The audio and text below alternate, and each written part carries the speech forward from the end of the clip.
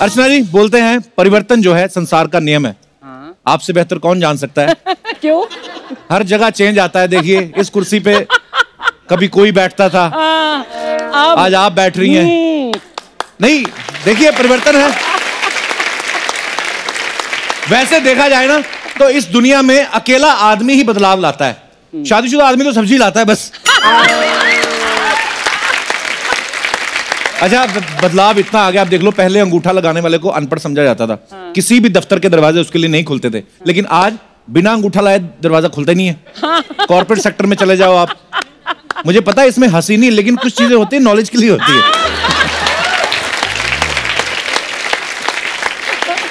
जो अंगूठा पहले ठेंगा होता था अब वो ओके हो गया है। कितना बदलाव आ गया दुनिया में। अच्छा, पहले की शादियों में अब की शादी में कितना फर्क आ गया। अब तो आप कोई इवेंट कंपनी हायर कर लेते हैं, केटरिंग वालों को दे देते, सारा सिस्टम वही अरेंज कर देते हैं। पहले की शादियों में ऐसा नहीं होता था। पहले जो कवारा चाचा रहता था ना घर में, उसकी बड़ी ड्यूटियां लगती थी, मतलब अपने रिश्तेदारों की ड्यूटियां लगती थी। बर्फ लाने का काम कवारा चाचा और साथ में एक भतीजा, वो दोनों स्कूटर पे जाते थे। बर्फ की इतनी बड़ी सिल्ली पकड़ के लाते थे, स्कूटर पे चाचा यूं बैठा रहता था, क्योंकि बर्फ की सिल्ली बहुत बड़ी होती है ना, तो वो इतनी सी सीट पे बैठा रहता था और पीछे भतीजा बैठा रहता था। बर्फ की सिल्ली इतनी ठंडी कि चाचे का पिछवाड़ा और भतीजे का अगवाड़ा दोनों ठंडे हो जाते थे। और फिर चाचा पूरे रास्ते स्कूटर यूं ही लेके जाता था। पहले 5 मिनट ठंडी लगती है, उसके बाद सुन्न हो जाती है। अच्छा, कितना चेंज आ गया। अभी देखो कॉर्डलेस माइक आ गए, ये सब चीजें आ गई। पहले ये सब नहीं होता था। आजकल तो कॉर्डलेस माइक आ गया ना, आप गाना गाओ, फटाफट फिनिश किया और सूटकेस में डाला, पैकिंग 1 मिनट में निकल गया आदमी। पहले माइक होते थे, जैसे जागरण होते थे, भजन होते थे, तार वाले माइक होते थे। पहले गाने वाले को बड़ी प्रॉब्लम रहती थी। भाई साहब एक तार छोड़िए, हटिए भाई साहब। ओह, आपका बहुत बहुत स्वागत है, हाजरीन पीछे हटिए। खत्म हो जाता था। पहले तो तार वाला माइक उतार के रखते थे, फिर तार पकड़े ना वो जो लेके आता था तुरंत निकल के जाता था। वो बेचारे की बाजू भी ऐसे हो जाती थी, उसको आदत हो जाती थी। कभी कभी ऐसे आदमी खड़े खड़े ऐसे करने लगते थे, और भाई साहब क्या हाल है, काम इतना कर चुके थे। सबसे बड़ा चेंज आता है आदमी की लाइफ में शादी के बाद। बीवी आके उसको बताती, भाई ये सर धोने वाला साबुन होता है, ये मुंह धोने वाला होता है, ये बॉडी धोने वाला होता है। हमारा आदमी एक ही साबुन से लगा रहता है, सर भी उसी से, मुंह भी उसी से, टांगे बाहें, उसके बाद उसी से धोती धो के निकल जाता है। नहीं फर्क पड़ता उस समय। अच्छा, कुछ बीवियां तो ये यही तक बस नहीं करती कि साबुन शैम्पू के बारे में बताएं, कुछ तो मेकअप भी लगाने लगती हैं। बेबी तुम फाउंडेशन लगाया करो, बेबी तुम कॉम्पैक्ट लगाया करो। इतना मेकअप कर देती ना पति के ऊपर, बाद में फिर फर्क सिर्फ मूंछों का रह जाता है। अच्छा, पहले के जमाने में लड़का लड़की शादी से पहले मिलते ही नहीं थे। मतलब आपको सिर्फ घूंघट उठाने में पता लगता था कि फिल्म ब्लॉकबस्टर गई है, बेटा गर्क हुआ है ना। अब तो आप देख लो, अब लिव इन में रहते हैं 5-5 साल, 10-10 साल। माँ बाप को बोलते हैं, पापा हम एक दूसरे को समझ रहे हैं। बाप भी बोलता, साले 40 साल में मैं तेरी माँ को नहीं समझ पाया, तू 5 साल में क्या समझ लेगा। और सच में पता नहीं लिव इन में रह के क्या समझना होता है इनको। समझते रहते हैं, फिर जब समझ जाते हैं फिर ब्रेकअप हो जाता है। 5 साल रहने के बाद बोल देंगे, you are not of my type. इतनी देर में 3-4 छोटे-छोटे टाइप के घूम रहे होते हैं। आजकल एक नई चीज चली है, pre wedding videos. Pre wedding? हाँ, मतलब शादी से पहले दूल्हा दुल्हन को लेके जाके ना ऐसे ही बैंड स्टैंड पे चले जाएंगे, कभी किसी चर्च के बाहर, कभी किसी पैलेस के बाहर, पहाड़ों में जाके शूट करते हैं। जो फोटोग्राफ्स आपको हनीमून के बाद देखने को मिलती है ना, वो पहले आजकल आ रही हैं। कई लोग तो ऐसा करते हैं, हनीमून पे फोटोग्राफर को ले जाते हैं। जैसे अपना पांडे लेके गया था हनीमून पे, फोटोग्राफर ले गया, वापस आकर था, भाई यार ऐसे ही चले गए यार, फेरा ही पड़ा, हमें तो हनीमून तो हुआ ही नहीं। मैं कहा क्यों? कहता सारा दिन फोटो खींचते रहे। तो मैं कहा रात को, कहता रात को ये देखते रहे कौन सी रखनी, कौन सी डिलीट करनी है। ये तो चेंज के वैसे ही बड़ा खिलाफ है ना। अच्छा, हाँ, इतना चेंज के खिलाफ है ये, तो अपना अंडरवेयर नहीं बदलता। क्या कह रहा है? हाँ, 10-10 दिन तक नहीं बदलता है। 11 दिन मेरे पास आया, कहता मैंने बदल लिया है। मैं कहा वाह बधाई हो। कहता नहीं मैंने तबले वाले के साथ बदल लिया है।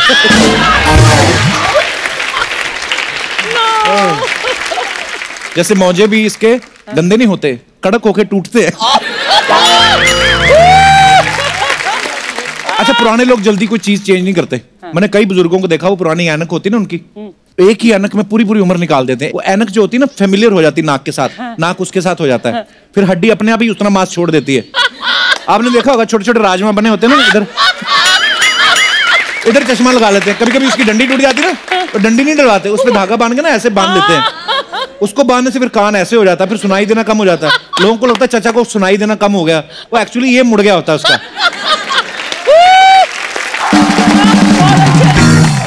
फैशन आए दिन नए नए आ जाते हैं। आजकल टैटू का रिवाज, पहले भी होते थे। पहले इसलिए होता था क्योंकि औरतें निकालती थी घूंघट, मुंह दिखाती नहीं थी, तो इधर बाजू पे लिखा रहता राजनाथ की पत्नी कमली। तो बीवियां जब ग्रुप में बैठी रहती तो राजनाथ अपने वाली पहचान के ले जाता था। कभी कभी राजनाथ 2 हो जाते तो प्रॉब्लम हो जाती थी कि कौन सा वाला राजनाथ ले गया उठा के। टैटू होते थे तो जरूर ही होते थे। आजकल तो फैशन के लिए होते हैं। जैसे पांडे टैटू बनवा के लाया ना, तो इधर अजगर बनवा के लाया। इधर टैटू दिखाने के चक्कर में ना शॉर्ट्स पहन के घूमता था। एक दिन अजगर इधर आ गया, मैंने कहा इसको क्या हुआ? कहता भाई उसको गर्मी लग रही थी तो निक्कर में घुस रहा है। मैं कहा 10-15 दिन बाद गर्मी और बढ़ने वाली, ध्यान से।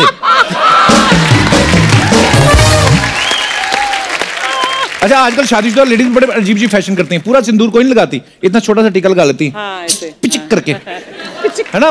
मंगलसूत्र हाथ पे लपेट लेती, पता नहीं चलता कौन शादीशुदा नहीं। आदमी का पता चल जाता है, जिसका मुंह सबसे ज्यादा चिड़ा हो ना।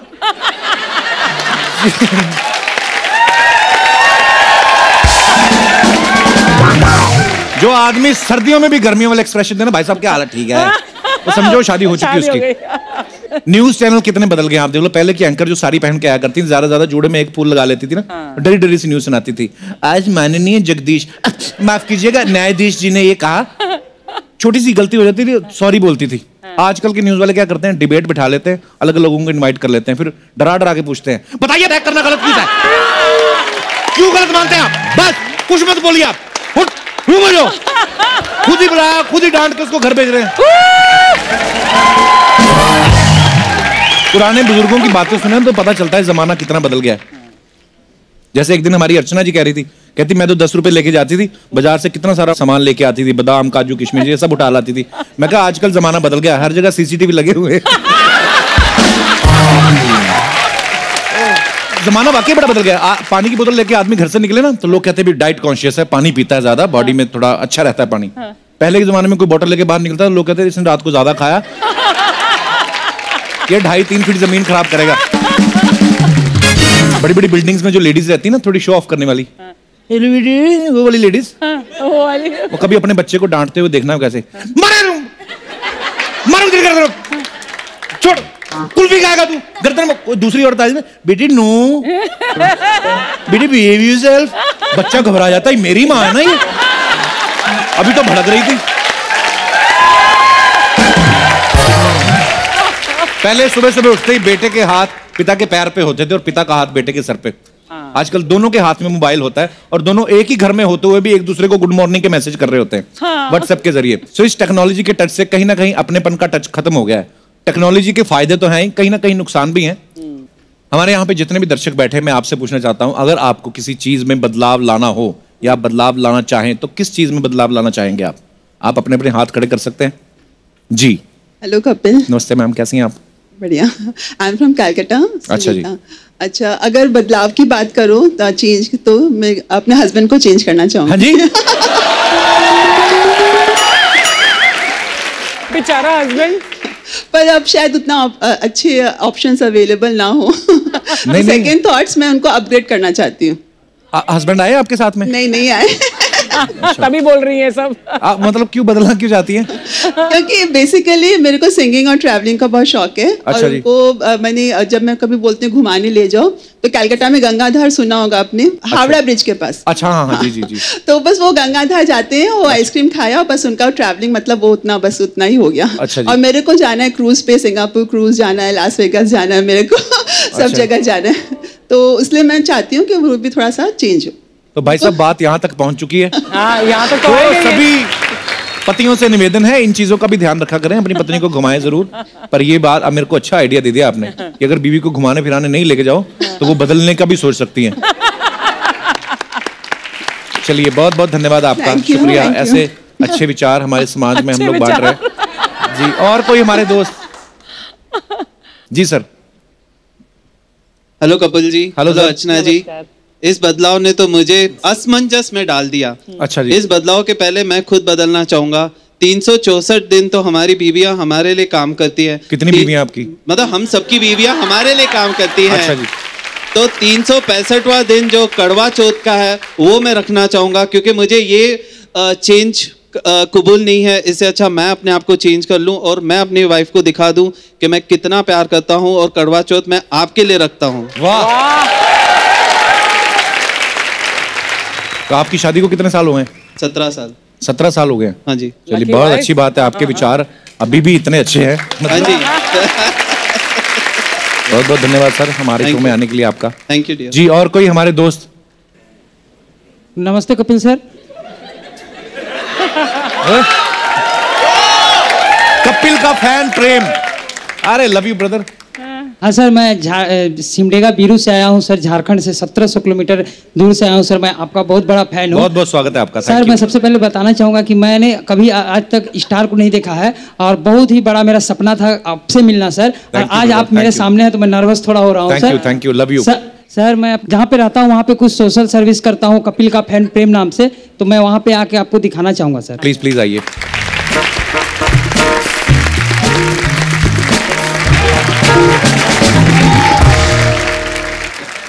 इन्होंने YouTube चैनल बनाया आपने? हाँ, YouTube चैनल कपिल का फैन प्रेम नाम से बनाया है सर। सो स्वीट ब्रदर, आप बड़ा अच्छा काम करते हो। इन्होंने मुझे ट्विटर पे भी टैग किया था, मैंने रीट्वीट भी किया था। ये अपना एक YouTube चैनल बनाया इन्होंने और ये बड़ा सोशल वर्क करते हैं। जैसे हाल ही में इन्होंने किसी बच्चे को कोई अलग हो गया था लड़का अपने माँ बाप से, उसको कितने साल बाद मिलवाया? 20 साल के बाद में मिलवाया। 20 साल बाद मिलवाया इन्होंने। कैसे मिलवाया आपने उसको?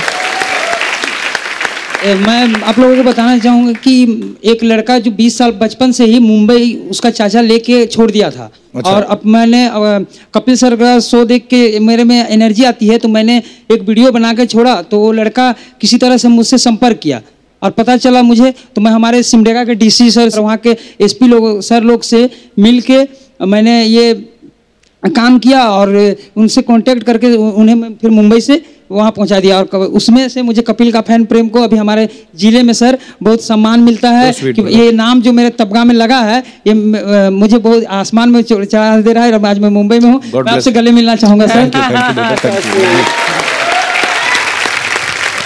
Thank you. आप बैठिए प्लीज। शुक्रिया। ये ले जाइए।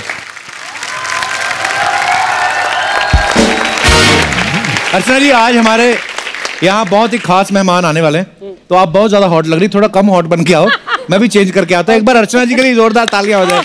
Thank you.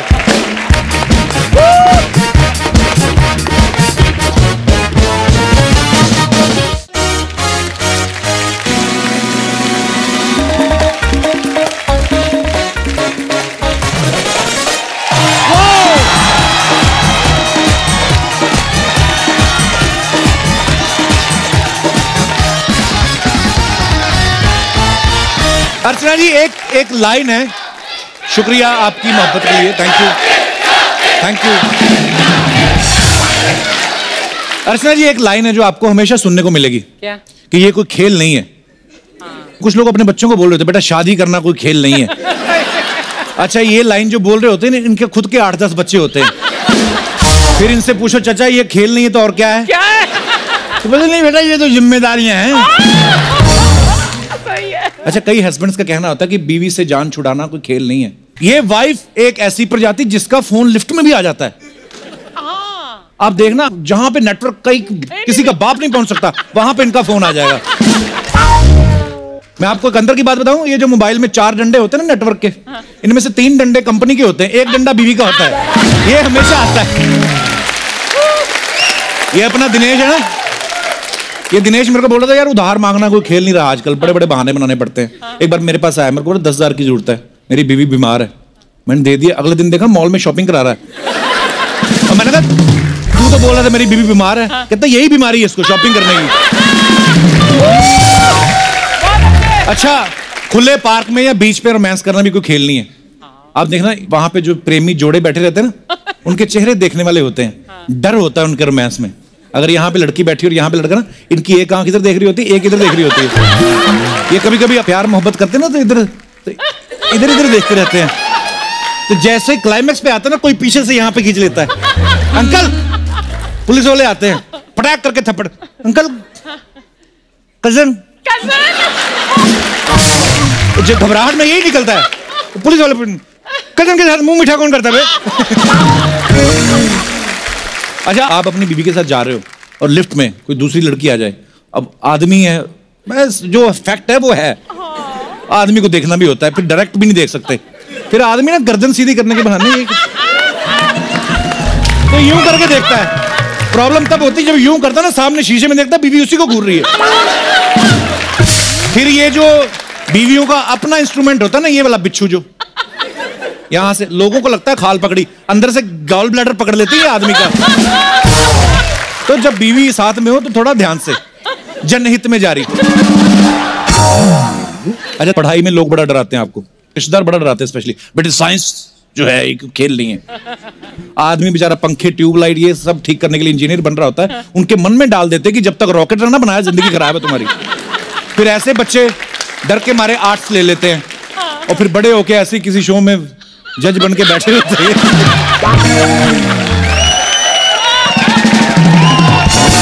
अच्छा, कुछ लोग वैसे पॉप स्टार्स को देख के बोलते थे यार लाखों लोगों के सामने परफॉर्म करना कोई खेल नहीं है। कुछ तो फ्लो में कह जाते हैं भाई सचिन तेंदुलकर ने टेस्ट में और वनडे में 50-50 सेंचुरी बनाई है, कोई खेल नहीं है। तो खेल ही तो है, और क्या पानीपत की लड़ाई में बनाई है। आजकल इन दिनों वर्ल्ड कप चल रहा है और जिस तरीके से हमारी इंडियन क्रिकेट टीम परफॉर्म कर रही है, हमें लगता है कि ये वर्ल्ड कप जीत के आएंगे।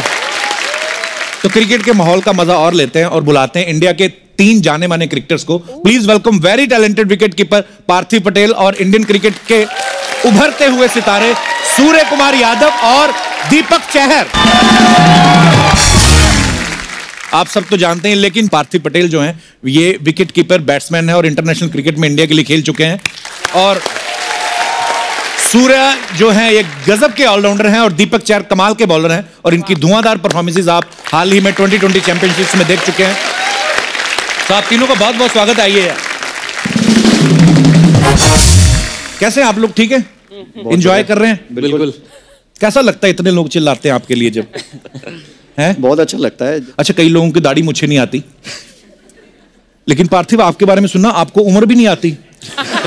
अब कई सालों से हम देख रहे हैं ये ऐसे ही हैं। आपको बाबा रामदेव ने कोई अलग से च्यवनप्राश बना के दिया, क्या है आप? नहीं सीरियसली, मतलब कई लोग ब्लेस्ड होते हैं, अब मैं क्या करूं उसमें। कई लोगों को बड़ा दिखना होता है जी, और कई लोगों को होता है कि जब उम्र हो जाती है तो ऐसा लगता है कि अब थोड़ा छोटा दिखे। पर इसीलिए काफी लोग ना जेलस भी हो जाते हैं कि मुझे आके पूछते हैं कि राज क्या है। नहीं सीरियसली पार्थिव, आज भी शेव कर लेना, लोकल ट्रेन में फ्री सफर कर सकते हैं। और इसीलिए अब दाढ़ी भी रखने लगा हूं, क्योंकि अभी कमेंट्री कर रहा हूं तो लोग थोड़ा सीरियसली लेके अभी दाढ़ी वाला पूरा बोल रहा है, छोटा बच्चा नहीं बोल रहा। नहीं होता कईयों का बेबी फेस। हाँ, बेबी फेस। अच्छा है, फायदा तो है इसका। बिल्कुल। कभी कभी लड़के बोलती थी सो क्यूट, ऐसे बोल देती। नहीं करती थी, अब नहीं कर रही, अब शादी हो गई ना, इसलिए ज्यादा लोग नहीं कर रहे। पार्थिव, आपने जो विकेट कीपिंग होती है जिसमें इसमें भागना नहीं पड़ता, ज्यादातर बॉल तकरीबन अपने पास आ ही जाती, भागना भी पड़ता है, इसीलिए तो नहीं आपने चुना कि थोड़ा? नहीं, एक सोच वो भी थी, क्योंकि अगर खड़े रहोगे हर बार, वैसे छोटा था तो पीछे खड़ा कर देते तो बॉल आता नहीं था। अच्छा। तो विकेट कीपर को देखते थे तो ऐसा लगा कि यार इसके पास तो हर बॉल आता है, एटलीस्ट मैं जाता हूँ थोड़ा गेम में इन्वॉल्व रहूंगा। अच्छा। नहीं तो बोर हो जाता था खड़े खड़े, इसलिए विकेट कीपिंग करी। फिर पता चला कि यहाँ बॉल भी आती है और भागना भी पड़ रहा है, दोनों हो रहा है।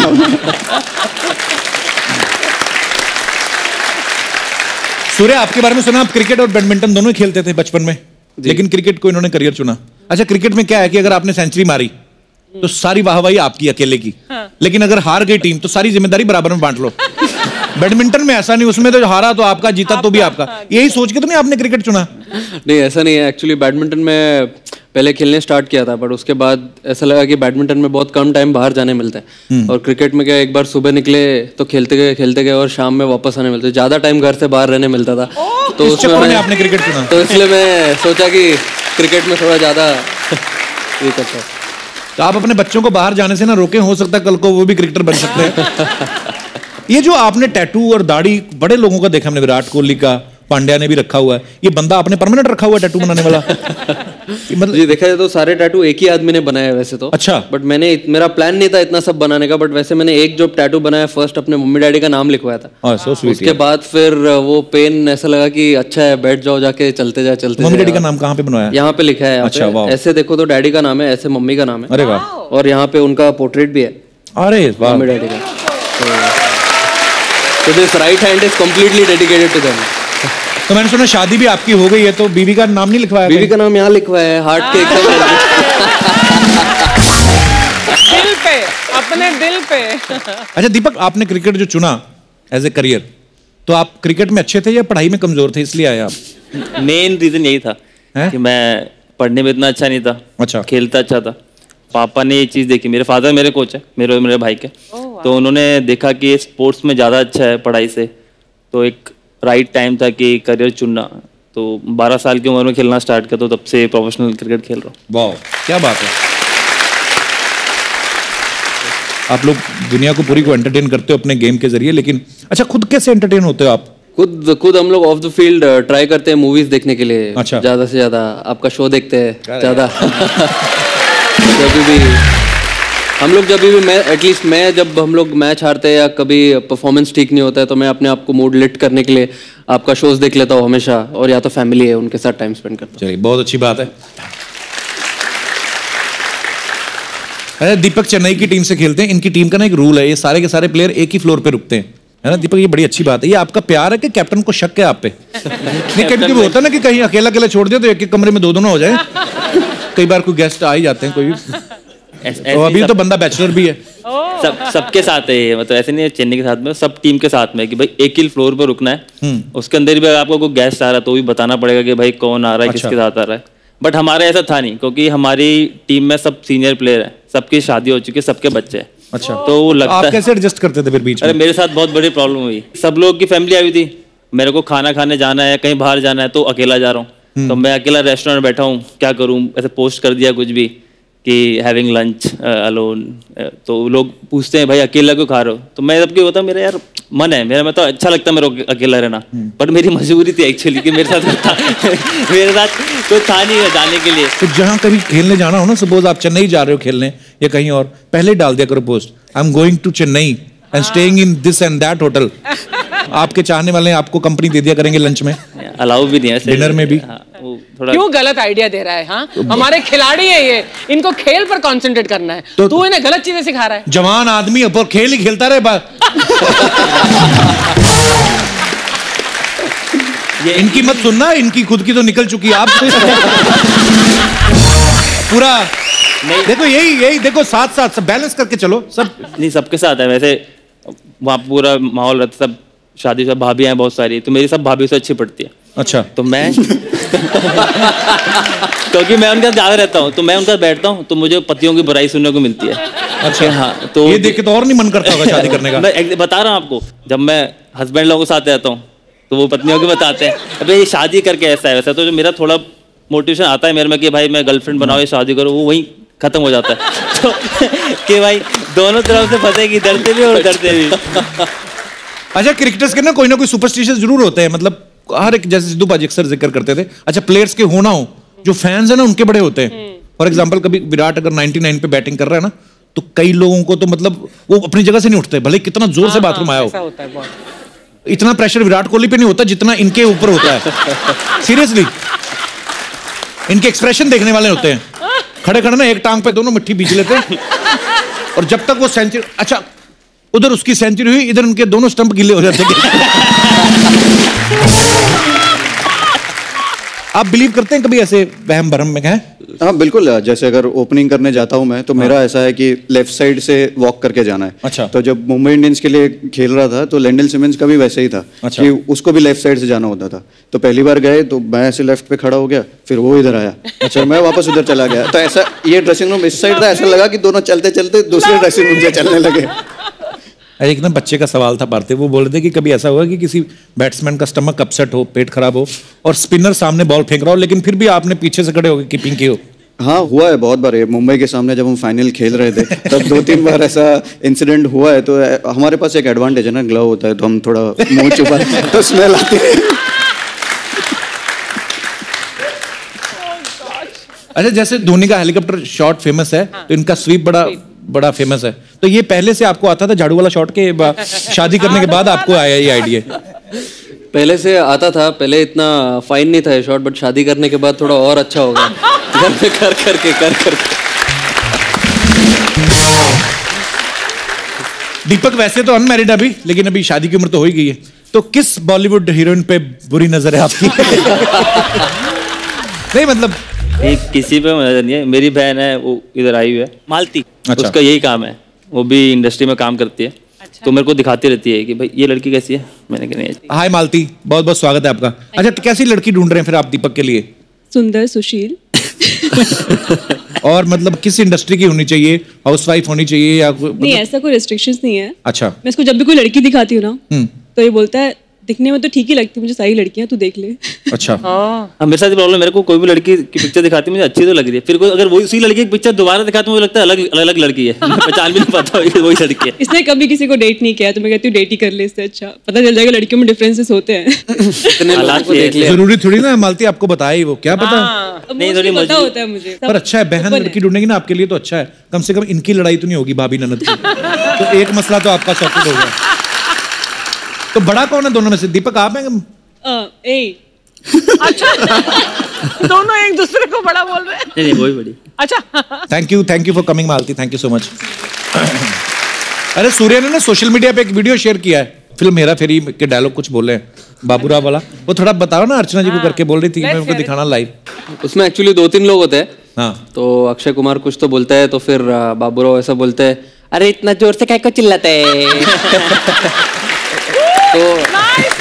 तो अक्षय कुमार बोलता है स्टाइल है बाबू भैया, स्टाइल। तो ये जोर से झापड़ लगे, ए बाबूराव का स्टाइल है। तो मुझे थोड़ा अच्छा लगा था, तो मैंने 2-3 लोग को लेके, तो क्योंकि मैचेस के टाइम पे इतना टेंशन रहता है, मैचेस कभी फंसा हुआ रहता है, तो शाम में ऑफ द फील्ड ये थोड़ा मजाक मस्ती जरूरी है थोड़ा इसके लिए। नहीं तो आपने पूरी दुनिया के मतलब दुनिया के सारे टीम्स के प्लेयर्स को मिले हैं, उनके साथ खेले भी हुए हैं, आपको कौन कौन सी टीम ज्यादा फनी है? I think West Indies team के लोग सारे कैरेक्टर हैं। वेस्ट इंडीज वाले? यार वेस्ट इंडीज मैं तो उसका फैन हो गया हूँ अपने क्रिस गेल का। मुझे ना क्रिस गेल ने फोटो दिखाई अपने घर की, बोलता है लुक एट माय हाउस। अच्छा। उसने स्विमिंग पूल बनाया हुआ टॉप फ्लोर पे, और सब सहेलियां उसकी आई हुई, बीवी भी उसकी वहीं पे है। इस बात से इंप्रेस हो गया। मैं इंप्रेस, मैं मानता हूँ। और मैंने उसको बोला, मैंने कहा ये कौन है? माय फ्रेंड, मेरी बोलता है मेरी गर्लफ्रेंड थी, एक्स गर्लफ्रेंड थी।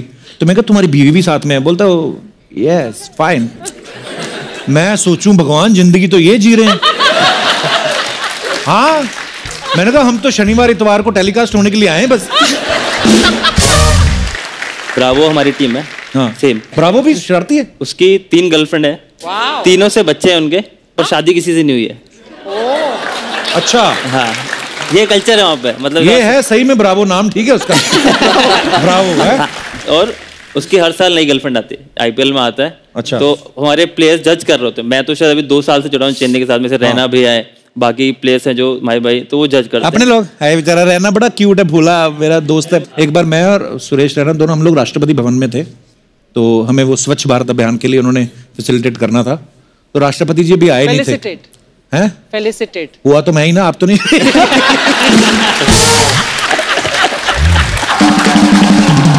मैंने क्या बोला? तूने फैसिलिटेट बोला। स्कूल का फर्क है, स्टाफ का होता है कभी कभी। तो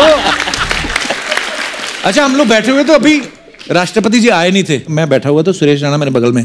मैंने कहा पाजी वो तो राष्ट्रपति की जो होती है कुर्सी होती जो, वो 2 बड़े बड़े लोग ना भाले लेके खड़े, इतने बड़े। तो मैंने कहा रैना पाजी ये अगर कोई गलती से जाके किसी को चक्कर आ जाए और वो राष्ट्रपति की कुर्सी पे बैठ जाए तो फिर क्या होगा? कहता पाजी ये जो भाले देख रहे हो ना आप। मैं कहा हाँ। कहता ये ऐसी जगह पे पड़ेंगे ना। अरे दीपक, आपकी टीम के कैप्टन धोनी है, पूरी दुनिया जानती है उनको, कैप्टन कूल के नाम से जाने जाते हैं ग्राउंड पे। लेकिन इस बार जब प्रीमियर लीग में टीम आपकी हारी फाइनल में, तो सच सच बताना होटल में जाके कूल ही था धोनी के? नहीं, वो गुस्सा करते।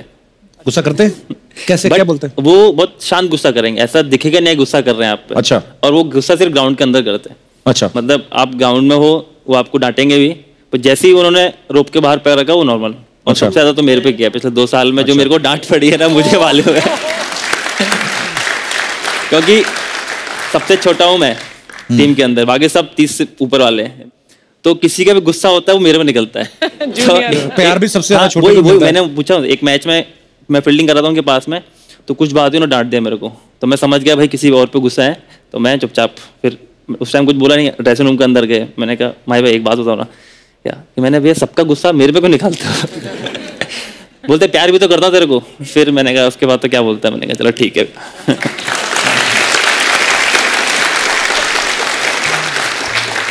सूर्य, आप काफी अटैकिंग बैट्समैन हो, चौके छक्के अच्छे दबा के पेलते हैं, तो कभी ऐसा हुआ है आप घर गए हो, आपकी वाइफ कहें कि बैटिंग तो बहुत अच्छी थी, चलो चौके छक्के ठीक है, लेकिन चौका मारने के बाद ये चीयर लीडर की तरफ क्यों देख रहे थे? ऐसे हुआ कभी? घर तो बहुत दूर का बोल रहे हो कपिल बाजी, बट मैंने तो ऐसा होटल में ही बहुत बार हुआ है। अच्छा। क्योंकि वानखेड़े पे हम खेलते हैं ज्यादा जी, तो जब भी बाउंड्री या 6 मारते हैं तो जो स्क्रीन है वो लेफ्ट में और राइट में, तो मारने के बाद हम यही देखते हैं या यहाँ पे देखते हैं, और वाइफ लोग का जो स्टैंड होता है वो सामने होता है एकदम। अच्छा, तो मारो यहाँ पे और यहाँ देखो और वहाँ देखो, तो होटल पहुंचने के बाद ऐसा होता है कि वो जो बाउंड्री मारी 6 ने वो वाली ज्यादा अच्छी थी, तो वहाँ देख रहे थे, मैं तो सामने बैठे हूँ। अच्छा दीपक, आप वैसे आगरा से हो ना जी, खेलते आप चेन्नई की तरफ से हो, तो जब कभी ऐसे स्लेजिंग होती है, गुस्सा गुस्सा आता है, तो गाली अपनी भाषा में निकलती है कि जिस टीम की तरफ से खेल रहे होते हो नाड़े लेकर तो आजकल जमाना चला गया गाली वाली देने का। अच्छा, डोमेस्टिक क्रिकेट में बहुत गाली देते लोग। अच्छा, कैमरे होते नहीं है, हाँ, और वो सीनियर्स प्लेयर्स होते हैं वो बहुत गाली देते हैं जूनियर्स को, वो मेंटली प्रेशर बनाते हैं प्लेयर्स पे, जूनियर प्लेयर्स पे। अच्छा, बट मैं जब छोटा था तो मैं एक काम करता था, जैसे ग्राउंड में घुसता था, बैटिंग करने जा रहा हूँ, तो मुझे पता है कि 2-3 ये सीनियर प्लेयर ये गाली देते हैं। अच्छा, तो जाके उनको गुड आफ्टरनून गुड मॉर्निंग कर दो सबसे पहले। मैं ये काम करता था, तो ये लड़का ठीक है, इसको कुछ नहीं बोलेंगे। मैं वहाँ खड़ा हूँ नॉन स्ट्राइक में, सामने वालों आपको गालियाँ पड़ रही है, मैं चुपचाप खड़ा हूँ। स्ट्रेटजी ठीक है बंदे यार। पार्थिव, आपका तो कोई जूनियर होगा ही नहीं, मतलब अकॉर्डिंग टू हिज फेस ये हमेशा ही जूनियर लगते रहते हैं। आपके साथ भी ऐसा हुआ, स्लेजिंग होती कभी? बहुत बार, हर बार होती है स्लेजिंग। आपका मुंह बड़ा प्यारा सा है, आपने कभी किसी को गाली दी? नहीं, मैंने दी। मेरा 4था-5वां टेस्ट मैच खेल रहा था ऑस्ट्रेलिया में, स्टीव वॉ का आखिरी टेस्ट मैच था, तो मैंने थोड़ा उनको ट्राई किया बोलने का, पीछे से बोल रहा था, तो उन्होंने डिफेंस किया, फिर वापस मुड़े और बोला कि you need to show some respect to me, you were in your नेपीज when I made my test debut. तो स्टीव वॉ ने डेब्यू किया था 85 में, 85 मेरा बोर्न ईयर थे। अच्छा, तो अभी इस बार जब ऑस्ट्रेलिया टूर पे गए, तो स्टीव वॉ का बेटा भी ऑस्ट्रेलियन टीम में जो एक्स्ट्रा फील्डर्स होते हैं उसमें से एक था। अच्छा, तो जब हम खत्म हुआ मैच, टेस्ट सीरीज जब जीते, जब जा रहे थे, तो मैंने स्टीव वॉ के बेटे को बोल दिया कि you have to show some respect to me, you and your नेपीज when I made my test debut. Karma आगे आते हैं आपके। पार्थिव, कुछ आपके फैंस थे, उन्होंने हमसे कहा था, ये हमारी तरफ से नहीं है, बोलते कि पार्थिव इज फ्रॉम गुजरात, तो एक आपको डायलॉग देते हैं, आपको उसको गुजराती में बोलना है। तो 2 डायलॉग हैं इसमें, आप चाहो तो दोनों बोल सकते हो या कोई भी एक सिलेक्ट कर सकते हो। पहला है कि जानी हम तुम्हें मारेंगे और जरूर मारेंगे, लेकिन वो बंदूक भी हमारी होगी, गोली भी हमारी होगी और वक्त भी हमारा होगा। पहला डायलॉग ये है। दूसरा ये है, तू चाहता है मैं तेरे यहाँ कुत्ता बन के रहूं, तू बोले तो भौंकूं, तू बोले तो काटूं। तो ये 2 डायलॉग है, आपका जो दिल करे। गुजराती लैंग्वेज बड़ी स्वीट है। हाँ, दूसरा वाला बोल रहा हूँ। हाँ, सनी देओल बोलना है उसी, सनी देओल गुस्से में ही है, पार्थिव पटेल गुस्से में आना चाहिए। हाँ। वो सबसे मुश्किल काम है। तू इच्छा छे ओ तारा माटे कुतरो बनी जाऊ।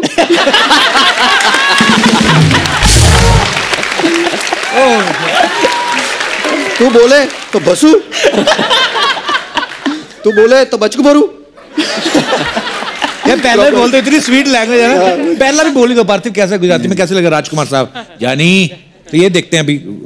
जानी हूँ तने मारीश અને જરૂર મારીશ, પણ બંદૂક પણ મારી હશે, ગોલી પણ મારી હશે અને વક્ત भी મારો હશે। सुपर, थैंक यू पार्थिव। अच्छा, बच्चे जब गली क्रिकेट खेलते हैं ना, तो उनके पास बेचारों के पास प्रॉपर ऐसे नहीं होते हैं, किट नहीं होती है, तो कभी कभी वो क्या ईंटों की ऐसे विकेट बना लेते हैं। तो बॉल से ज्यादा उनका ध्यान विकेट संभालने में रहता है, गिर गई तो ईंट ना टूट जाए। आपने कभी ऐसे खेले गली क्रिकेट? बहुत खेले, कपड़े धोने वाली थापी के साथ। हाँ, स्टार्ट उसी से करते थे। सबका उसी के स्टार्ट होता है, लेकिन मेरे पास थे स्टंप और बैट और बॉल, सब कुछ था। तो मैंने बोला था कि जब तक अब सब कुछ मेरा है तो मैं 2 बार बैटिंग करूंगा, 1 बार आउट हो गया तो 2 बार करूंगा, क्योंकि सारा सामान मेरा है। और कई बार ऐसा हुआ कि अगर थोड़ी लंबी बैटिंग कर दी तो आउट होके स्टंप वम लेके घर चला जाता था। तो मैं समझता था हमारे पंजाब में होता है ऐसा, ये हर जगह ही ऐसा है। और क्रिस गेल से भी हमने पूछा था ना कि कपड़े धोने वाली थापी, बोलता यस वी आल्सो यूज। मैं कहा बड़ी बात तो ये है कि तुम्हारी मम्मी भी थापी से कपड़े धोती है। हमारे पास तो टॉस के लिए सिक्का भी नहीं होता था, जैसे फ्लैट सा पत्थर ढूंढते थे तो उसके ऊपर ऐसे थूक दिया, हवा में उछाला, गीला आया तो बैटिंग, सूखा आया तो बॉलिंग। और ये बड़ा टेक्निकल चीज होती है अर्चना जी, हवा वाली बात नहीं है। थूक आपको बड़ा टेक्निकल तरीके से थूकना पड़ता है, लिमिटेड क्वांटिटी 0.5 ml में। क्योंकि अगर आपने ज्यादा थूक दिया, हवा में उछाला तो वो फैल के दोनों तरफ आ जाता था, फिर झगड़ा। मेरे साथ तो बहुत एक हादसा हुआ था। अच्छा। जब छोटा था हम लोग भी लकड़ी के उससे खेलते थे। तो एक बार स्कूल में जब 4th स्टैंडर्ड में था तो मैंने गलती से 3 लोगों के सर एक दिन में फोड़े। गलती से, मैंने जानबूझ के नहीं फोड़े। अच्छा। हमारा 2nd पीरियड था तो हम वही टेनिस बॉल रखते थे बैग में, तो और एक लकड़ी का जो डंडी थी एक क्लास में छुपा के रखते थे, उससे खेलते थे। तो मैं बैटिंग कर रहा था तो ऐसे कोई कीपर आगे कीपिंग कर रहा था उसके पास में, पत्थरों के पास में। तो मैंने शॉट मारा पुल, तो इधर की तरफ आया तो उसके सर पे पड़ा वो सीधा बैट, तो बाइक मिस्टेक, तो उसका सर फट गया बेचारे का। तो मैं गया हॉस्पिटल गया, साथ में एयरफोर्स स्कूल में था मैं, तो साथ में MS था, तो उधर जाके इलाज करा के आया। फिर इंटरवल हुआ। इंटरवल के अंदर हमको इंस्ट्रक्शन थे कि भाई आपका गेट बंद होना चाहिए और सब बच्चे अंदर होने चाहिए क्लास के। तो मेरी सीट सबसे आगे गेट के पास थी, तो मैं बैठा हुआ था, इंटरवल हो गया, सब लोग बैठ गए, गेट खुला, तो मैंने जोर से लात मारी उसमें बैठे बैठे कि बंद हो जाए, और बेचारा कोई उधर से भागता हुआ आ रहा था गेट से, उसके सर पे पड़ा, एकदम टाइमिंग सटीक, बेचारा उसके सर पे पड़ गया। तो मैंने उसको बोला भाई तू मत जाना टीचर के पास में, नहीं मेरे को घर भेज देंगे। वो अब गया वो टीचर के पास। एक ही दिन में हुई है? हाँ, एक ही दिन में। वो 2nd पीरियड, ये 5th पीरियड, फिर लास्ट पीरियड। तो टीचरों ने बुला के डांटा, लास्ट पीरियड हमारा फ्री, हमको मौका मिल गया। तो ऐसे बैठे हुए सब लोग, तो एक बेंच थी जिसमें वो कंबाइंड होते हैं, लोहे की बेंच और चेयर दोनों, बड़ी वाली। तो एक ही थी हमारी क्लास में, बाकी सब लकड़ी वाले से अलग अलग। तो बोला कि इसको कौन उठा सकता है? मैंने कहा हम उठाएंगे। गया, मैंने से उठाई ऊपर, जैसे ही नीचे रखी तो एक अपनी कोई रबर ढूंढ रहा था नीचे ऐसे करके बेचारा। तो उसके सर पे लगा पीछे, तो उसका ज्यादा सबसे ज्यादा फटा, क्योंकि लोहा लगा था उसके। बाप रे। मैंने उसके पैर पकड़ लिए, मैंने कहा तू मत जाना भाई, मैंने कहा तू गया मेरे को TC दे देंगे। तो हुआ भी, वो गया बेचारे को लगी जाता थी। तो अगले दिन मेरे पापा को बुला लिया उन्होंने कि तुम मत आना, तुम्हारे पापा आएंगे अगले दिन। तो उन्होंने TC पकड़ा दी मेरे पापा को। पर बच्चा ये पढ़ने आएगा, सर फोड़ने आया लोगों के। दिन होता है कभी कभी खराब, ऐसा दिन होता है। मेरी किसी में गलती नहीं थी actually, I was an innocent child. अच्छा, मैं अपने दर्शकों से पूछना चाहता हूँ, जब आप बचपन में गेम्स खेलते थे, आपके भी अपने अपने रूल्स होंगे। जैसे हमारा दिनेश है ना, ये हमेशा हमारी टीम में जरूर होता था। इसको रखते इसलिए थे, ये नाली में से बॉल बड़ी अच्छी निकालता था। सीरियसली, ये नाली में बुलबुले देख के बता देता था बॉल की डेप्थ कितनी है। अरे होता है, टैलेंट है अपना अपना। तो कौन है जो अपने किससे शेयर करना चाहता है? जी, आप तो अभी भी बचपन में ही, मुझे लगता है। Hello, my name is Pratiksha and I am from Delhi. Ji Pratiksha. Sir actually ऐसा था कि बचपन में ना हम पिट्ठू खेलते थे, यू नो। हाँ, पिट्ठू गरम। हाँ, तो उसमें क्या था कि 7 पिट्ठू बनाने होते हैं। हाँ। तो उसके बाद वो आउट कर देते हैं कि अब तुम्हारी बाजी गई, अब तुम्हारे बाद कोई और आएगा। तो ऐसा था कि मैंने कहा भाई अगर 7 बनाएंगे ना, मैंने कहा दोबारा बाजी लूंगी, मैंने कहा वरना मैं नहीं खेल रही, और मैं बहुत अच्छी प्लेयर थी। अच्छा। तो ऐसा था, मैंने कहा 7 पिट्ठू बनाने के बाद मैं एक अपना पार्टनर जिंदा कर सकती हूँ। अच्छा। वो दोबारा टीम में आएगा। तो 7 बना के बाजी भी लेती थी और अपने पार्टनर को भी लेके आती थी। तो मैं बहुत मजा करा ऐसे करके। मतलब ये आप जबरदस्ती करती थी वैसे? और क्या? बिल्कुल। बट इतनी शरीफ भी नहीं हूँ, मैंने सर भी बहुत फाड़े हैं लड़कों के बचपन में। पाजी दीपक के टाइप रिलेशन में लगता है, दीपक के टाइप की। दीपक के टाइप जानते हैं एक दूसरे को? मना कर। मालती मालती कुछ बात चलाएं। और अच्छा, इनका रिश्ता कैसे हो ना? हमारा लड़का सर बड़ा अच्छा फोड़ देता है, हमारी बेटी भी। अरे एक बार ऐसा हुआ था।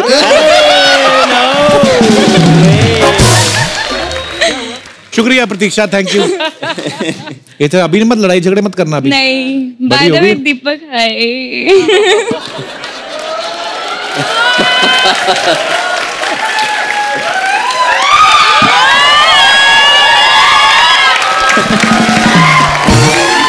और कोई हमारे दोस्त जो अपना किस्सा? जी मैम। नमस्ते सर। नमस्ते जी, कैसे हैं आप? मेरा नाम अभिलाषा जायसवाल है, मैं बिलासपुर छत्तीसगढ़ से हूँ। अच्छा जी। और सर हम बचपन में खेल खेलते थे। कौन सा? छुपा छुपाई, और उसमें रूल मैं बनाती थी, सबको छुपने के लिए मैं बोलती थी। अच्छा जी। और एक दिन क्या हुआ, एक लड़की से मेरी पटती नहीं थी, उसको मैंने कॉर्नर में अंधेरे में छुपा दिया। अच्छा, फिर? और स्नेक आ गया अचानक। वो दौड़ते हुए मेरे तरफ आई, इतना जोर से मुक्का मारी, मेरा दांत तोड़ दिया। ये सारे आज सर फोड़ने वाले, मुंह तोड़ने वाले, दांत तोड़ने वाले किससे आ रहे हैं? दीपक ने शुरू किया। मैंने गलत शुरू कर दिया लग रहा है। सब अपने बचपने में पहुंच गए। तब से सर मैंने रूल बनाना छोड़ दिया। तो आपका दांत टूट गया फिर लगवाया आपने? नहीं अभी तक नहीं लगाया। नहीं लगवा लो, अब तो लगवा लो, अब थोड़े ना ऐसे खेल खेलने हैं। जी सर। अच्छा अभिलाषा जी, बड़ा क्यूट किस्सा था आपका। उसके बाद वो सहेली है अभी इन टच है आपके साथ? जी नहीं, वो दुनिया में सिर्फ दांत ही तोड़ने आई थी आपका। अच्छा शुक्रिया अभिलाषा जी। और कोई हमारे दोस्त? जी भाई साहब। Good morning Kapil ji. मेरा नाम दिनेश है। ये सारे दिनेश जी एक ही जैसे क्यों होते हैं? अच्छा जी। आपको तो पता ही है कि आजकल क्रिकेट टूर्नामेंट्स में कितना ग्लैमर है, चीयर लीडर्स हैं, बट जो एम्पायर है वो हमेशा एक ही पोजीशन पे खड़े रहते हैं। उनके जो डिफरेंट आउट या वाइट या नो बॉल्स देते हैं, उनको देख के मैंने सोचा कि एक डांस फॉर्म बनाया जाए और वो कैसे लगेंगे डांस करके। कैसे? आई वांट, अगर मैं वहाँ आके आइए प्लीज आइए सर। क्या बात दिनेश जी, शुक्रिया। बड़ा पसंद आया पार्थिव आपको? करवा दो। अच्छा है, हाँ करवा देंगे। एक दो अंपायर है वैसे जो करते हैं ऐसे ना। ऐसे नाचने के शौकीन। मैसेज पास कर देंगे आपका। मैसेज भिजवा देंगे। शुक्रिया दिनेश जी, धन्यवाद। माइक ले जाइए सर। आपको एक बात बताता हूँ, एक बैट्समैन को सबसे ज्यादा गुस्सा तब आता है जब वो आउट होता है। हाँ। जब वो आउट हुआ और बाहर गया, उसके 5 मिनट तो उसके लिए दुनिया खत्म हो जाती है एक्चुअली। कि भाई वो उस टाइम पे ऐसा को नाच के उसको आउट दे रहा है तो बंदे जो सर फोड़ने की बात हो रही है ना,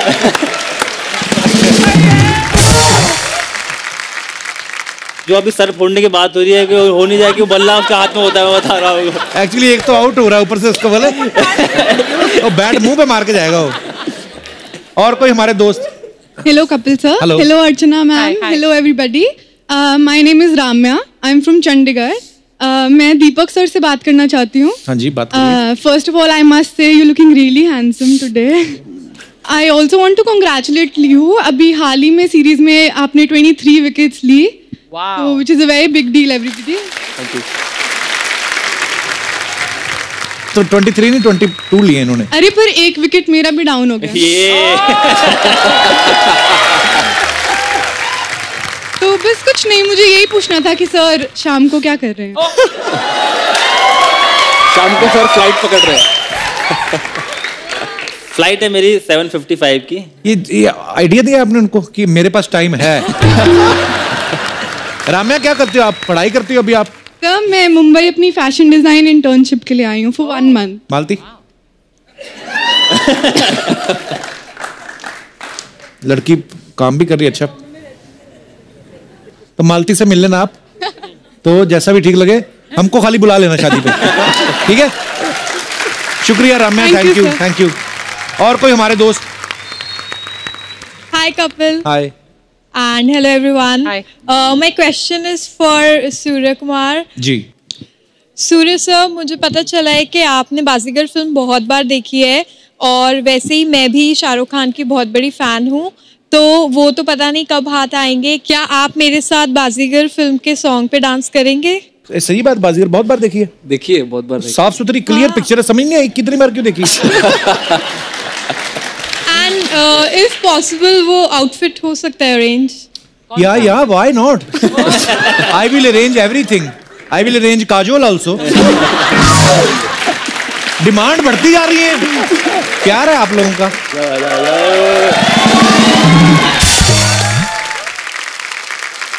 आपने नाम ही नहीं बताया अपना। यशा। हाँ जी। हेलो। क्या नाम है आपका? यशा। यशा। यशा, बड़ा प्यारा नाम है आपका यशा। चलो आउटफिट भी रेडी है। ये क्या है? ओ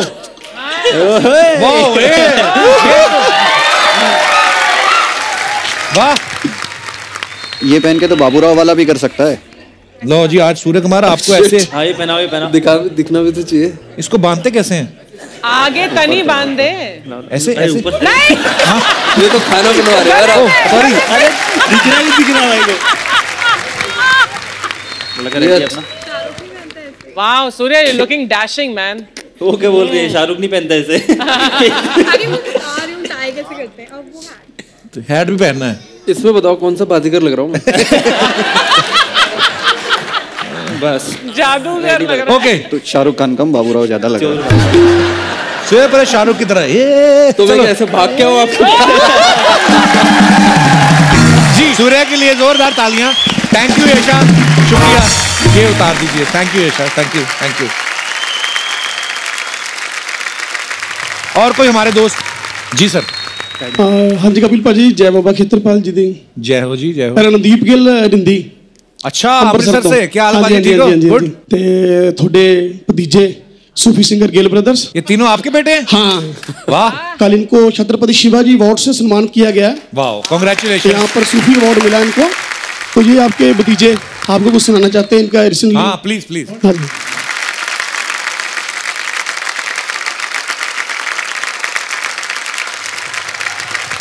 फैमिली बड़ी खूबसूरत लग रही है, प्यारी लग रही है। जो क्या सुना रहे बेटा? वाह, वेरी ब्यूटीफुल, कांग्रेचुलेशन बेटा। और ऐसे ही रियाज करते रहो और अच्छा अच्छा गाओ और अपने शहर का, माँ बाप का नाम रोशन करो। Very good.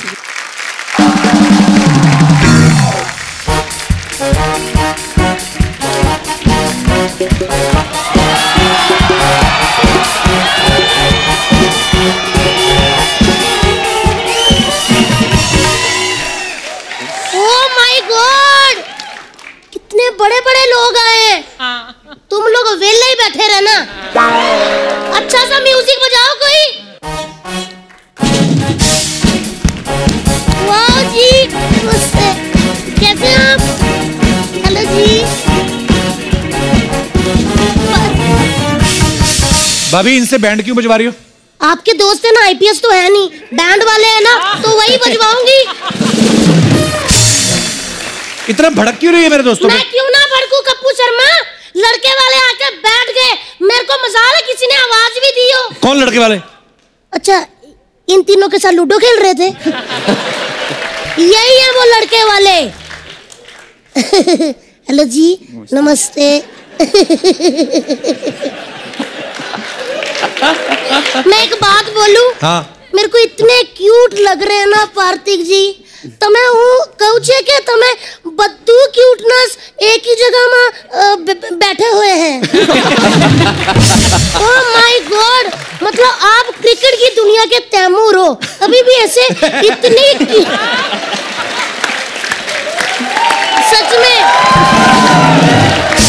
आप चाहे बड़े हो गए हो लेकिन फेस आपका एकदम इतने छोटे से बच्चे जैसा है, जिसको ना देखते ही मेरा दिल कर रहा आजा मम्मा पास।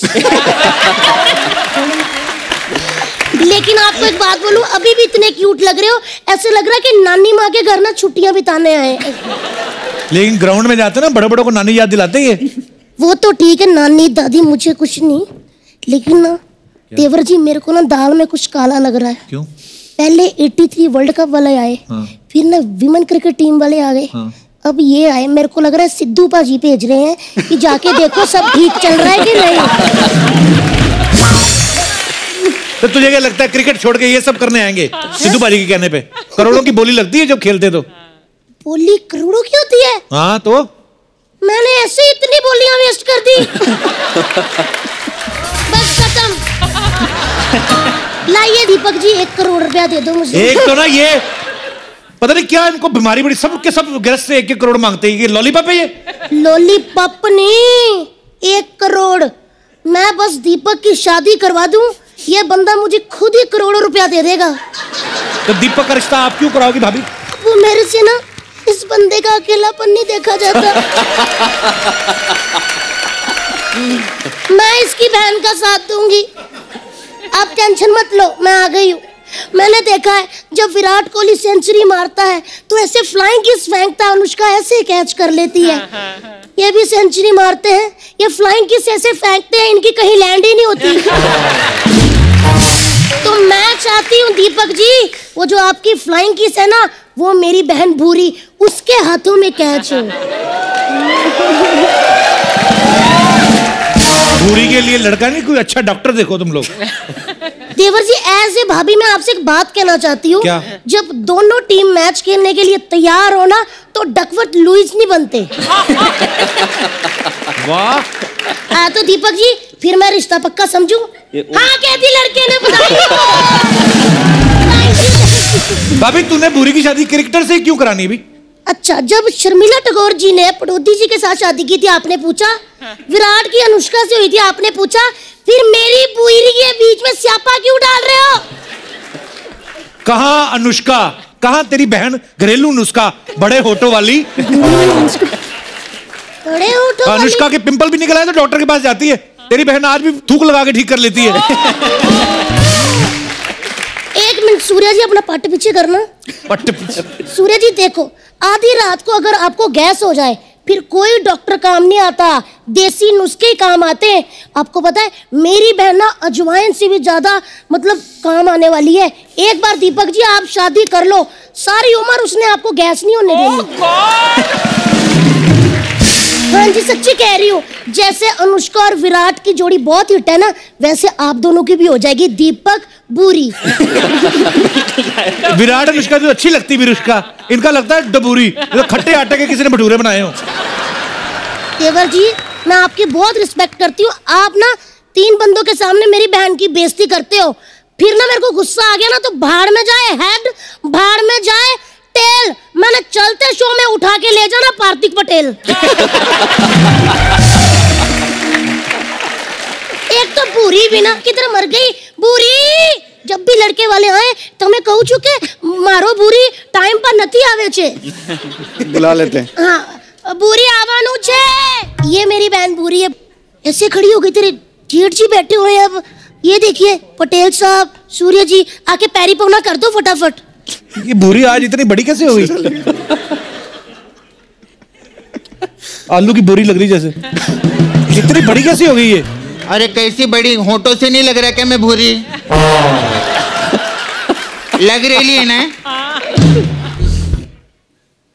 इसकी शादी करा दे भाभी इसकी। ये एक पनौती निकले, मैं सपना का तो मैंने पार्लर तोड़वा ही देना है। पार्लर तोड़ने के बारे में कौन बोला? कभी मेरा पार्लर तोड़ने का बात मत करना इधर। सपना तू? हाँ। तो मेरी बहन भूरी किधर है? अरे बहुत प्रॉब्लम हो गया। कल क्या हुआ, नाला सोपारा स्टेशन पे ना मैं और भूरी बैठ के जुआ खेल रहे थे, तो पुलिस आई और उसको उठा के ले गई। ऐसा हो गया। तो वो पकड़ी गई, तुम क्यों नहीं पकड़ी गई फिर? क्योंकि मैं बहुत शैनी है। जब पुलिस वाले आए ना मैं घबरा के, मैंने बोला नहीं मैं लेडीज है, तुम लोग मेरे को हाथ नहीं लगा सकते। फिर उन लोगों ने लेडीज पुलिस भेजी तो मैं मुंह धो के आ गई। ऐसे ही रहता, कोई टेंशन नहीं। एक काम करे, मैं उसकी जगह पे आई ली, आप लोग मेरे को बयाना दे दो और पोजीशन उससे ले लेना, कोई प्रॉब्लम नहीं। ए सपना, तेरी हिम्मत कैसी हुई मेरी बहन भूरी की जगह लेने की? तेरी भूरी कौन सी एंजेलिना जोली है बे, उसकी जगह ले ली मैं। ये तो शुक्र मना मैं आई ली है, वरना डुक्कर पे घूंघट डाल के भेजने वाली थी मैं इधर।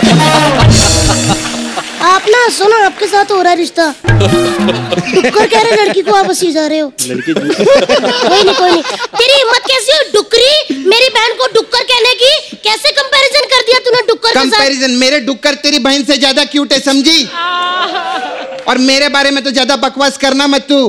मेरे को जानती नहीं तो आज भी नाला सुपारा में बन ठन के निकलती है ना, 80 साल के पोपले बुड्ढों की भी सीटी निकल जाती है। बकवास कर रही है। सीटियां नहीं, नाले में से डुक्कर निकलते कहते मम्मा आ गए, मम्मा आ गए। मेरे धंधे की बात मत करना तू, वरना तेरी बुआ को बोल के तेरा फूफा सुजा डालेगी मैं, समझी? अच्छा बकवास कर रही है। शर्म नहीं आती तुम दोनों को यहाँ पे झगड़ा करते हुए लोगों के सामने? अच्छा ठीक है। हाय कैसे दीदी? तू कैसी बहुत है? अच्छी लग रही है। नहीं तू तो। अरे यार कितना सूट किधर से लिया आपने? मैं बाजार से। आओ ना मेरे पार्लर। तेरी क्यों नहीं हुई? मैंने अच्छी बात की, कोई हंसा? कोई हंसा नहीं ना? मेरे को झगड़ा ही करने दे। छत्तीसगढ़ की छतरी देखा, झगड़े पे क्या रिस्पॉन्स आता है ना, कितना मस्त रहता है। नहीं मेरे को मालूम है इसका, ये सही बोल दे। क्या सोचता है, इधर बहुत क्लासी लोग आते हैं ना, तो ऐसी कैसे बातें करते हैं। कप्पू देख, इधर कोई कोलाबा से आए चाहे बांद्रा से आए, सबके अंदर ना एक नाला सुपारा छुपेला रहता है, ऐसा रहता है। इसलिए जय नाला सुपारा। चुप, बोलो पंजाब जिंदाबाद। नाला सुपारा जिंदाबाद। सपनाली देखो, तुम्हारा नाला सुपारा जिंदाबाद है, इससे हमें कोई इतराज नहीं है, लेकिन जिंदाबाद है और जिंदाबाद है। समझी? तारा सिंह जिंदाबाद, पंजाब जिंदाबाद, सन्नी देओल जिंदाबाद, नाना पाटेकर जिंदाबाद, मेरा विरार का गोविंदा जिंदाबाद। बढ़िया यहाँ देख तू ज्यादा बकवास मत कर वरना तुझे पकड़ के ना तेरी मक्की की रोटी और सरसों का साग कर दूंगी। हाँ तू भी बड़े जैसी दिखती है, पाँव में डाल के ना मिर्ची के साथ खा जाएगी तेरे को। बात कर रही है। ज्यादा जबान मत चला मेरे साथ, मैं तेरा भंगड़ा करके ना ऊपर खड़े होकर बल्ले बल्ले करूंगी। हाँ फिर मैं भी तेरा झिंग झिंग झिंग झिंग झिंगाट करवा देगा, तेरे को पता चलेगा।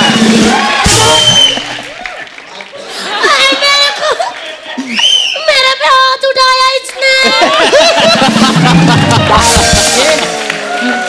ये क्या है? बच्चा यादव जी कहाँ हो? मैं तेरे को अरे बाल ठीक कर ले, पाल घर की भूतनी लग रही है तू। तूने मेरे पे हाथ उठाया, तेरे को शर्म नहीं आती? 11 बच्चों की माँ हूँ। अब देखना 11 बच्चों को ना ऐसा मैं माँ की दाल खिला के ना 12 डायपर उनके गीले करके तेरे मुंह पे मारूंगी। यही क्या, लेकिन रिश्ता पक्का समझू ना मैं। हाँ कह दी लड़के ने। चलिए जी मैं जाती हूँ और तेरे को तो मैं छोड़ूंगी नहीं। आप डरो मत, आपको कोई कुछ नहीं कहेगा, सहम ही गए।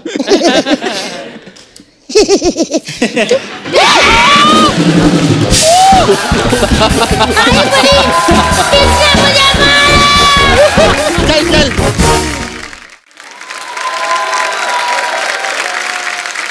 हो गया तुम दोनों का ना, तुम भी निकलो चलो। ऐसा कभी बोलना मत मेरे को, निकलो। तुम भी जाओ। नहीं जाएगी। सेट मैक्स से सूर्यवंशम और सोनी टीवी से सपना को कोई नहीं निकाल सकता। सही बोले नहीं मैं? अभी गेस्ट लोग आए, बात करने दो मेरे को। और सूर्या जी कैसे? ये क्या कर रही है? अरे सूर्या को यही नमस्कार लगता है, मेरे को मालूम है। हाय दीपक जी, कैसे आप?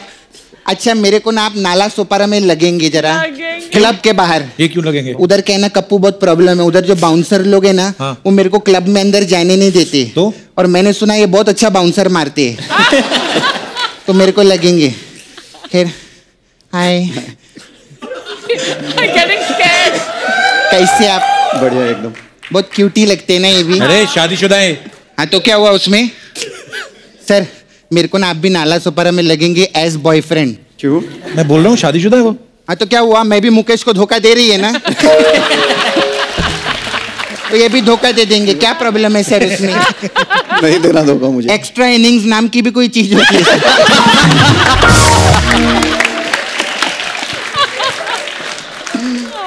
कब तक टेस्ट मैच खेलूंगी?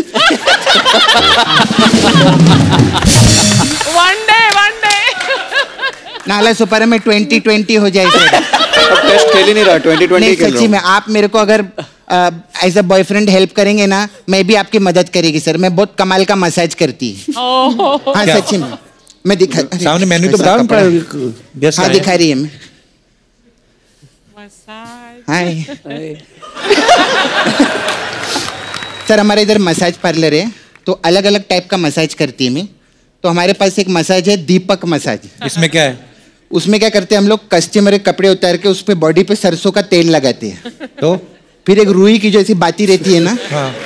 उसके साथ मुंह में डाल देते हैं और फिर रगड़ रगड़ के तब तक मसाज करते हैं जब तक वो दिया आग नहीं पकड़ लेता। ऐसा रे। ये अच्छा है। फिर हमारा फ्री हिट मसाज भी है। इसमें क्या है? इसमें क्या करते हैं, कस्टमर के ऐसी ऐसी जगह पर हम लोग हिट करते हैं कि जब तक वो हमारे साथ फ्री ना हो जाए। ऐसे रहते हैं। फिर सर हमारा कोई बात नहीं, मैं कर देगी बाद में, ऐसा कोई टेंशन नहीं। वो ऐसा रहे। सलमान भाई भी आए थे ना, उनका मैंने ठीक किया था ऐसा।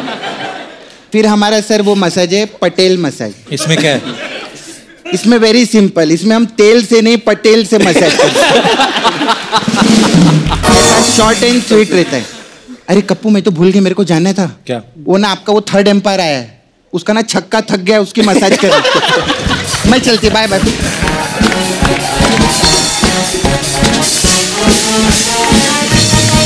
एक बार हमारे तीनों प्लेयर्स के लिए जोरदार तालियां हो जाएं।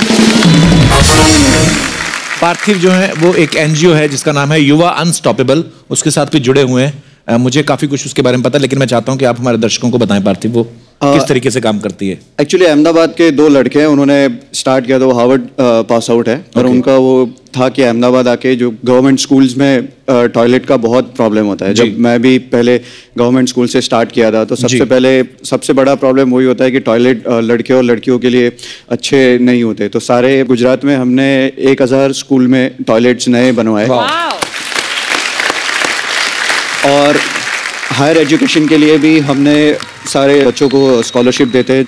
अभी तक हम 5000 लड़कों को स्पॉन्सर कर चुके हैं। और बहुत सारे बच्चे हमारे आईआईटी में टॉप कर रहे हैं, और क्योंकि वो अफोर्ड नहीं कर सकते। वैसे अहमदाबाद से भी हमारे 2 लड़के आए हुए हैं, तो वो थोड़ा बता सकते हैं ज़्यादा। प्लीज मंच पे कहाँ है?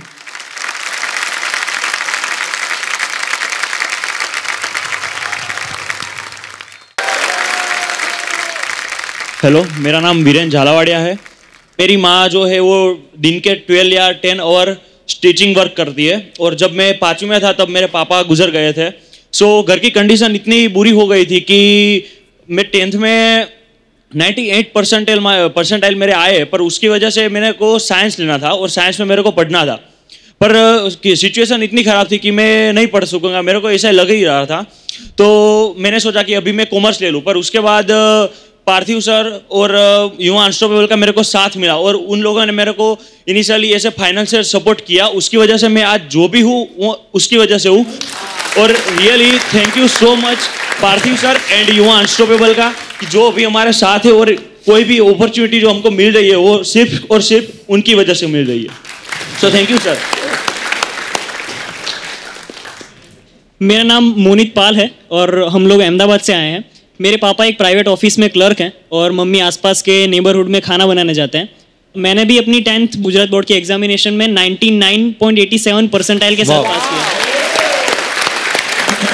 तो उसके बाद मुझे लगा कि मुझे पहले से साइंस फील्ड में इंटरेस्ट था और मुझे साइंस फील्ड में जाना था, लेकिन एक फैमिली के पास वो फाइनेंशियल कुशन होना चाहिए साइंस फील्ड में जाने के लिए, वो शायद मेरे पास नहीं था। तो पार्थिव पटेल सर ने हमें युवा अनस्टॉपेबल से मिलवाया। पार्थिव पटेल सर की वजह से और युवा अनस्टॉपेबल की वजह से मैं साइंस फील्ड में आगे बढ़ पाया। 11th-12th में मैंने एडमिशन लिया और 12th गुजरात बोर्ड में मैंने 98 परसेंटाइल के साथ गुजरात बोर्ड को पास किया।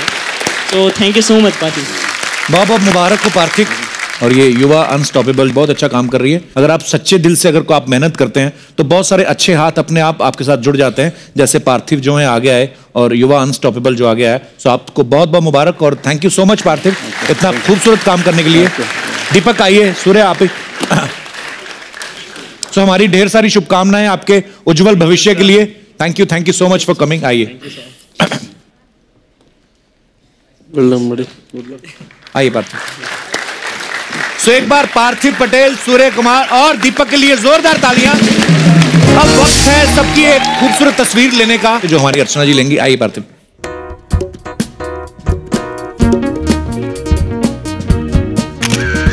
वाह क्या फोटो है।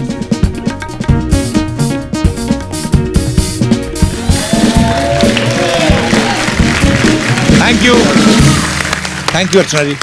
पार्थिव, सूर्य, thank you so much for coming. Thank you. और we are so proud of you. आपके आने वाले सारे तमाम मैचेस के लिए हमारी ढेर सारी शुभकामनाएं हैं। आप अच्छा खेलते रहें और हमारे देश का नाम रोशन करते रहें।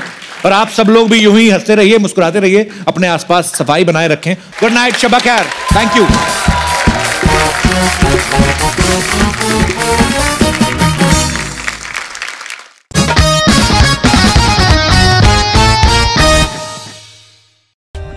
For more updates, subscribe to our channel, click the show links and enjoy watching the videos.